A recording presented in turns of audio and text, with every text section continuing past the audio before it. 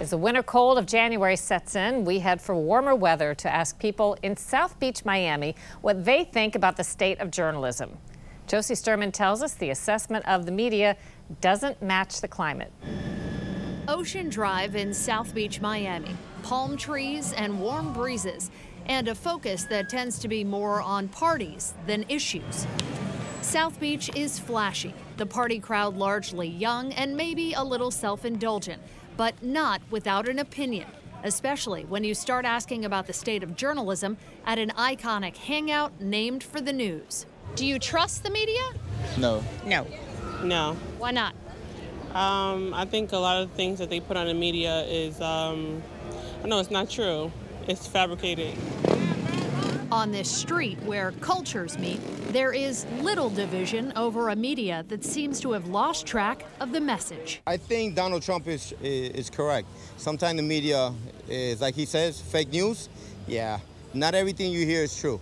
So, I'm a believer in that. Did you always feel this way about news, or is it different lately? No, I'm 75 years old, and it's only happened like in the last 20 years. Journalism is just not the same. What changed things? Just the next generation and what they expect from sensationalism instead of news. It's so segmented now, whereas, in the past, everybody got their news from the major networks, ABC, CBS, and NBC. So when people were doing it that way, then it wasn't so segmented. Now it's so segmented that it seems like everything is opinion journalism. Opinions about journalism were as easy to find as a cool tropical drink along the beach. What do you think about the media? The media, in my opinion, the media is very important nowadays because without the media we cannot know anything about the other countries.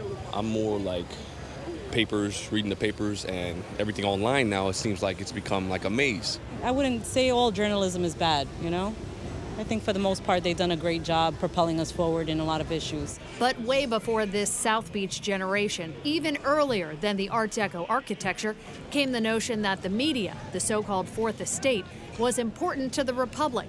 That still seems to stand, as does the idea that it can regain the public trust. What do we do to win back people's trust? Wow, that's a hard question.